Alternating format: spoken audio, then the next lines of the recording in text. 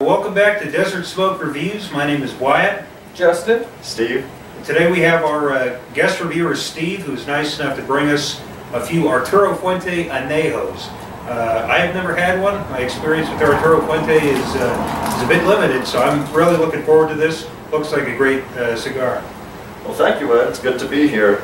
These cigars come out once a year around Christmas time, and they're delivered to stores on an allotment basis, so you can't order them as a shop owner. Fuente just sends you a certain number of boxes depending on your order history, and these cigars are a real pleasure. It's been about 2 years since I was able to get my hands on a box. They've changed the band a little bit. They've added a white trim to the bottom. The filler in these Añejo cigars are the same as the filler in the Opus X, and they're about 4 different sizes. The Shark, or the number 77, being the most sought after. This is the number 60 that we'll be smoking today, and I'm looking forward to it. It'll definitely be an experience.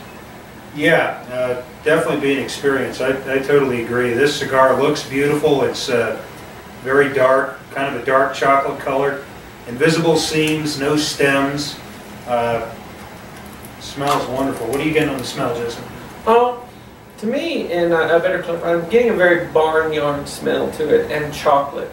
And when I say barnyard, I think most of us know I don't mean cow crap, like some of us out there who may not be, into it as much.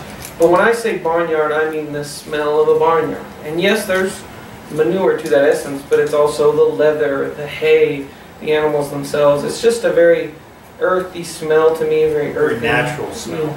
So it's not just manure. So if you guys think I'm smelling crap on this cigar, you would be far off. It's just a deep, deep barnyard and earth for me. Maybe a bit of chocolate. The foot, to me, smells, it has almost a floral smell to it. Something a little different from the band or the wrapper. Very excited. It's a nice firm pack, and what I really noticed is it's got some tooth to the wrapper. Yeah, there's definitely some tooth to it. I might be lucky, but I'm noticing a little bit of plume on my cigar. Do you have any on that one? I don't see any plume, but definitely some tooth. You can tell this is aged tobacco. You can tell it's definitely high quality. What are you getting in aroma, Wyatt? Just what you said. It's interesting that you said floral on the foot, because I sort of get that too. It's a very natural but good smell. I don't know. It'll be interesting to see if I pick any of that up later in the stick. Steve, you got any additions? I agree. I'm getting some of the leather tones and definitely that sweeter chocolate up towards the cap, and some of the floral. I'm looking forward to getting into the cigar, and we'll come back 1/3. Yeah. Let's get it toasted up and cut. All right, well, we're getting toasted and cut up, and we'll let you know what we're getting.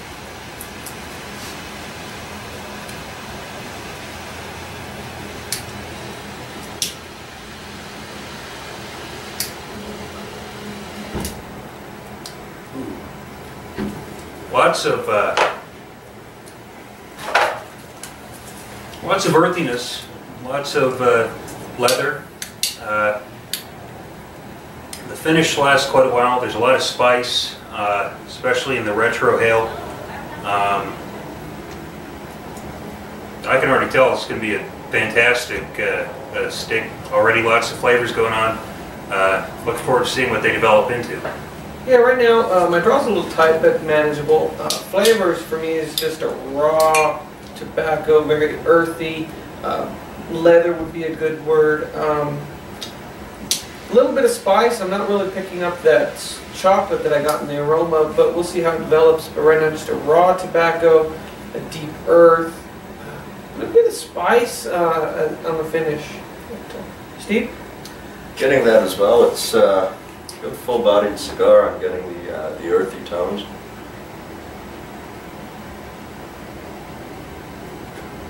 All right. A bit of that barnyard essence as well. A little bit of leather. Yeah, lots of very natural flavors. Nice smooth cigar too.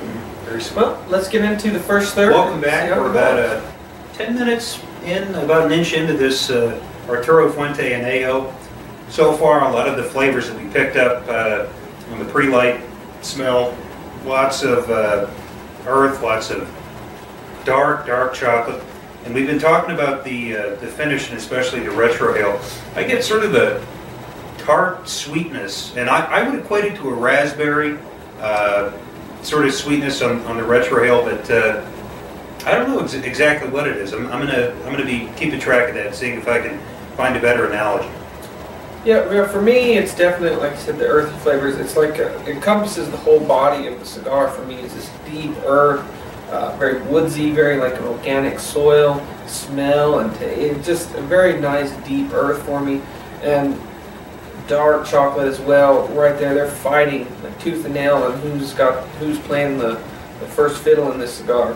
It's deep earth, dark chocolate.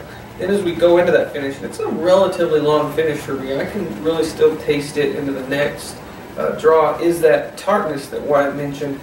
Yeah, I can't really equate it to a fruit. It's sweet, but it's got like there's almost a little bite to it, which is nice. A little tartness that I'm really enjoying. And again, yeah, hopefully that develops more into a player.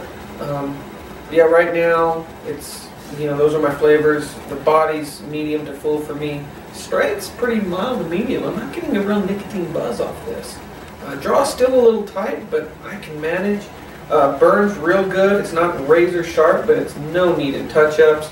The ash is holding together. It's nice, white ash. Very nice. Steve? I agree, thank you. That is a beautiful ash, very well constructed. It's developed pretty nicely in the first maybe 3/4 of an inch here. Getting a bit of a smoky, like leathery kind of taste, but it's not overpowering. It does blend in with all the other flavors that Wyatt and Justin have mentioned pretty nicely. I'm also getting kind of like an oaky, like a very rich wood flavor to it. But all the flavors do go together very nicely to complement one another. Guess we'll get down to about halfway, and we'll see you later. All right, welcome back. We're about at the halfway point of this Arturo Fuente Anejo. So far, very complex. There's a lot of flavors going on in this cigar. That real rich earth flavor has really kicked in for me, and even just standing up to turn on the camera, I got a little bit of that nicotine kick. So I would rate this personally probably definitely a medium to full, more on the full side of a cigar. This is very complex Fuente that changes a lot.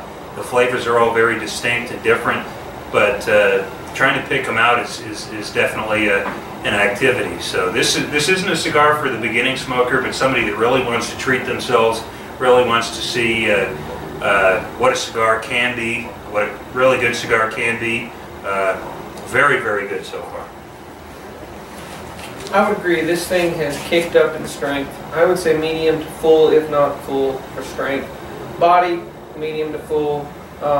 Flavors for me have shifted a little bit. That deep, rich earth is still there, but for me, the dark chocolate is kind of taken up as the driver's seat, and that earthy flavor is starting to take a right shotgun, so to speak, because it's still there, still easy to pick out and right there on the draw.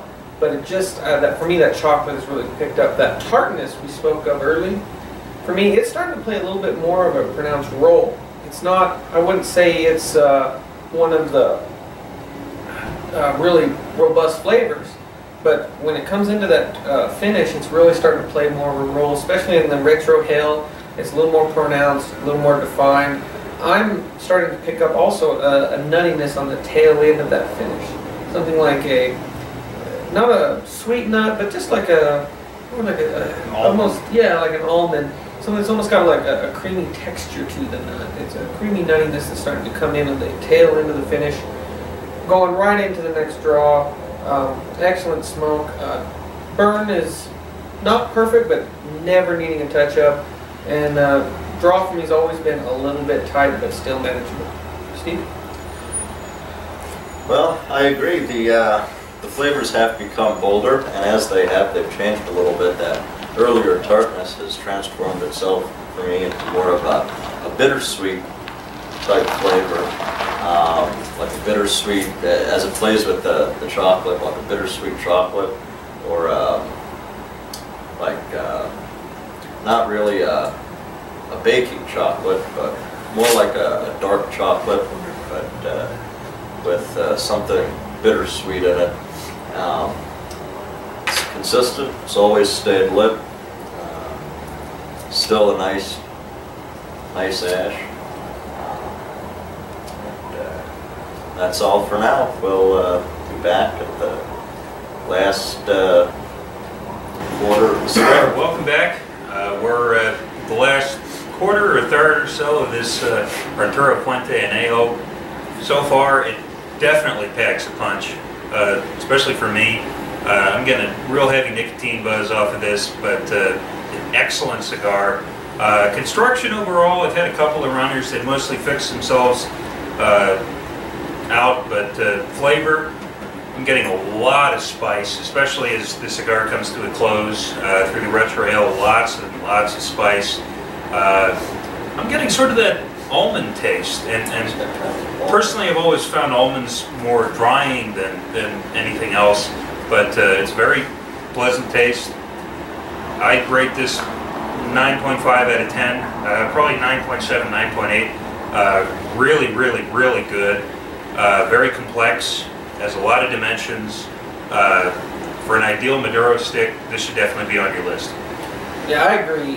For me, it's definitely ramped up in strength. I'd call it a full strength, full bodied cigar.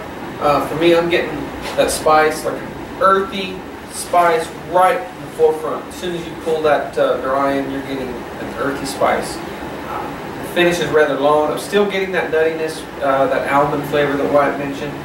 But it's still, for me, I'm getting a creamy dimension to that with the finish, and it's real pleasant. It's been a very good cigar. The flavors have always, through the profile has changed. I enjoy that in the stick. So it's, a highly complex cigar. I have not had burn issues. Everything that's kind of not razor sharp, and everything's corrected itself. Ash has always held on really well. Draw was consistently kind of tight for me all the way through, but like I said, manageable. I'm going to graze with Wyatt 9.89, 9.9. I mean, closest thing to a 10 without being a 10. Great cigar. One thing I never mentioned that I probably should is it always left a nice oily sheen that kept those flavors there on your lips. I think that's where a lot of the almond came from for me, was the wrapper. And it's really, really pleasant. I think these are around 14 bucks a stick at our local brick and mortar. I think you can get them online some places, but they're going to be relatively expensive, and I think they're, like Steve mentioned, they're very rare, so some places may have them, some places may not. But great stick. I highly recommend it if you can pick one up just to try it, just to say you had it. Great stick. Steve? Well, a lot of the chocolate and the leather has kind of taken a back seat, and the spiciness has really taken a predominance in flavor in the last third of the cigar. I'm getting some of the creamy flavors, but I'm not able to pick out much of the walnut or almond flavors that Wyatt and Justin were able to pick out. These cigars are kind of rare. What people will do throughout the years, you can get them all year long if you're prepared to spend $30 a stick. People will stock up on them this time of year when they can buy them at a retail shop around 13, 14 bucks a stick, depending on the type of cigar, the size. And then people will sell them at $30 online, which is kind of different from how online cigars typically work in terms of pricing. The cigar shops themselves, the retail shops, they they don't sell them throughout the year. Once they're gone, they're gone. And I don't know if I mentioned this before, but they're done on an allotment basis. So it's not like the cigar shop. You call up Arturo Fuente or whoever their distributor is and just order more. Because Fuente only distributes so many, that's based on their level of volume throughout the year. This is a very good cigar, one of my personal favorites, which not too many cigars are on that list. And I would rate this at about a 96 out of 100 or 9.6 out of 10. Very good smoke, if you can find them. And as Dustin always says. Well, first, before we end it, I want to thank Steve. He's the one that generously donated these cigars for review. Great stick. Until next time, smoke them if you got them.